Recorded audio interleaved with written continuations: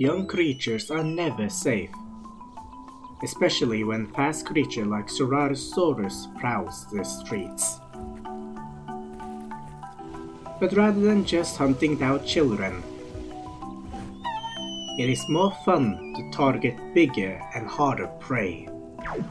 Hello there, my name is AudunVokter, and today I'm going to show you how to properly fight as a Ceratosaurus. Quickly, I want to disclaim that any and all future updates may change the way you play as this creature, and my time with the creature are limited, so one of your more experienced Ceratosaurus player might not agree with everything I say, and if you find something disagreeable, just comment it down below in a mature way.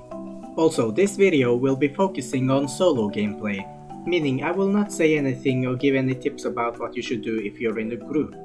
In this video, we will be going over the arsenal of the creature, what choice of subspecies you should choose to grow, your terrain compatibility, and what type of fights you can find yourself in, be it you versus middle tiers, apex, etc.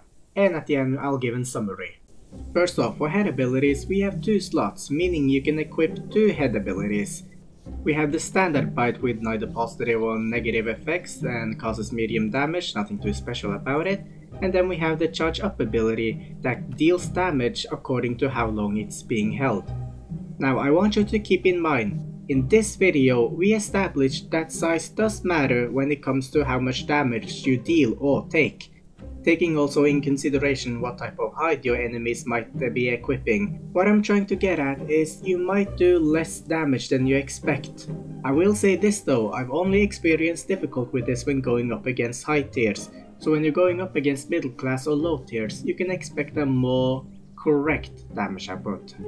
I don't know if that was the right term. In any case, since you can equip both, you should have both. For senses, there are no abilities for it yet, we'll just have to wait for that in the future. And skipping metabolism, for height we have 3 options.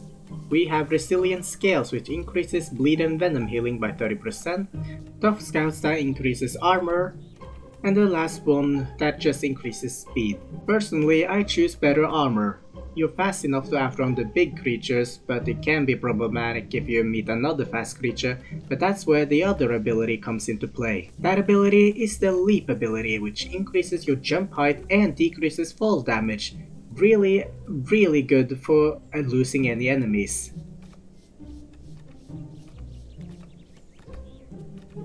For tail abilities, we have 2 options. We have balance and normal tail attack, and I usually use normal tail attack, and I'll come back to that because there's a really good reason why you should use the normal attack. Everyone have their preference, but this is at least what I use as my arsenal for my battles. Your choice for subspecies kinda depends on what you're planning to fight. If you plan to fight mainly low tiers, then choosing a speed Cera is better, because most low tiers are fast and they will most likely outrun you if you try to hunt them. If you're going to fight the middle or high tier, then I would definitely go defense. Even if you go full speed, you aren't the fastest creature in the game, and you don't have a pack to formulate any good baiting strategy, which means you have to be able to take a punch. And with your leap ability, you don't necessarily need to be faster than your opponents, you just need to be in the right environment to get to a place where they can't get you. Speaking of terrain, I think I made it obvious that you would definitely like a terrain with more hindrances, be it bushes, rocks, and a bit of elevations to be able to get rid of any pestering enemies. The range of attack of the Ceratosaurus is actually surprisingly quite small, with the exception of the tail. This means that you really have to get close to your enemies in order to hurt them, and that can be problematic. I'll say this now, but you will most definitely be hit if you choose to fight. The Ceratosaurus might not be the biggest carnivore in the game, but he is tall enough to hit the belly of an apex.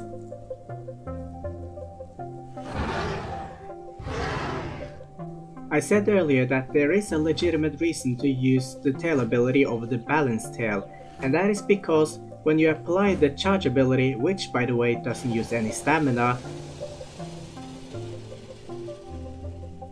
after you let it charge up to maximum potential and release it, you'll have a cooldown of 4 seconds for any and all head abilities. meaning your only attack then would be your tail ability. A good combo attack is to first start off using the charge ability to deal as much damage as possible, let it hit, run to the side, and then use tail ability. Then you just run out, get ready for next attack, and repeat. You can do the same strategy on apexes and just run into their body and bite them, but if you want to deal maximum damage, then you need to go for the head, and to do that you need to add a little jump. Of course you're vulnerable to their bite attacks, so it's a high risk, high reward. In actual combat, people aren't just gonna let you bite them. You'll have to be a lot more smart. Before I even give any strategy on how to try and fight an apex, I firstly wanna say that if you're a beginner player, then you should definitely avoid fighting apex players. Especially if you are alone. Even if you're in a pack, it is extremely dangerous. And it's even worse if you play against an apex player who knows what he's doing. Smart apex player knows that chasing you will be a waste of time, and instead just let you run around circles around them, letting yourself tire yourself out and waste your stamina while they're just tanking it because they can. And when you're low on stamina, that's when they'll start playing more aggressively, and you'll be most likely forced to leave the battle. Now there is the possibility of you leaving the battle heal up because you do heal faster than them and come back for more, but it's not like they won't heal them too, and it is more of a stupid battle, to be honest. Even the damage you may be able to inflict may not be as damaging as you initially thought. The Ceratosaurs are best suited for group battles. It does have decent damage and speed, but that is not enough when you're alone. You might be fast, but you're not fast enough for them not to be able to keep up with you, unless you're on a laggy server. There's only so much you can do alone.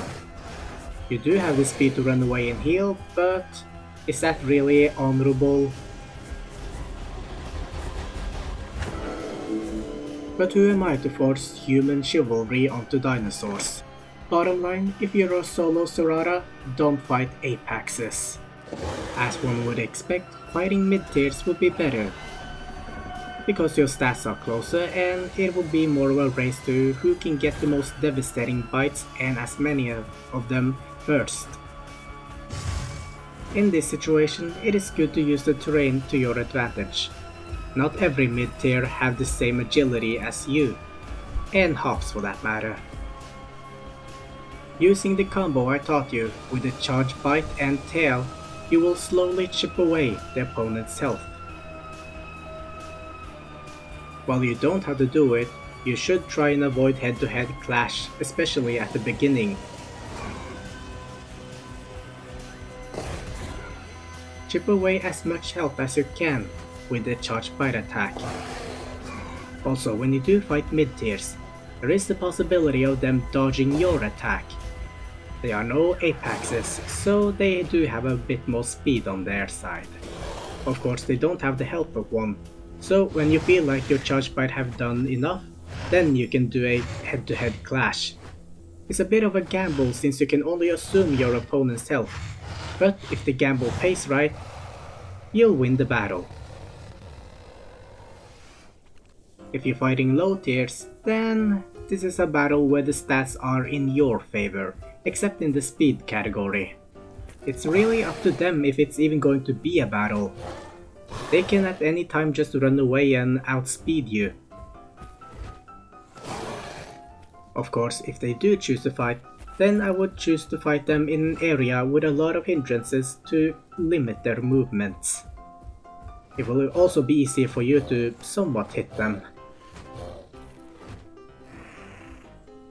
However, if you play solo and there's a pack hunting you, then you better pray that you're faster than them. And if not, and they're just as fast as you and more agile than you, then there's nothing really much you can do. So to sum it all up, if you're going to fight apexes, firstly, don't. But if you do insist, get as many charge up fight in as you can, and when you're low on stamina, run away and heal if you need it, and then come back for more, and repeat this strategy for a longer period of time. I have yet to kill an Apex in this manner, but if you manage to do it, then tell me. For mid tiers, it's usually just attack, attack, attack, also utilize the combo attack I taught you, and if you need it, use the terrain to your advantage. If and when you feel like your opponent's health has gone low enough, that's when you can try a more direct head-to-head attack, and hopefully you'll win that clash. As for low tiers, hope that they'll actually battle you, and make sure you fight them in an area with a lot of hindrances to limit their movements, and when they're low, it's basically just bite when you can. And if you're attacked by a group, say sayonara, kiss your ass goodbye, and get ready to regrow your creature. Unless the ones who are attacking you are slower than you or can't take as much fall damage than you, and just use either the terrain to your advantage or just straight up run away from them. If you have any creature you wish for me to cover and they are not in this batch, then just comment them down below, and I'll add them to the poll. Each batch, 4 creature will be chosen through poll. You can check community posts for any more info. And with that, I'ma go work on the stego.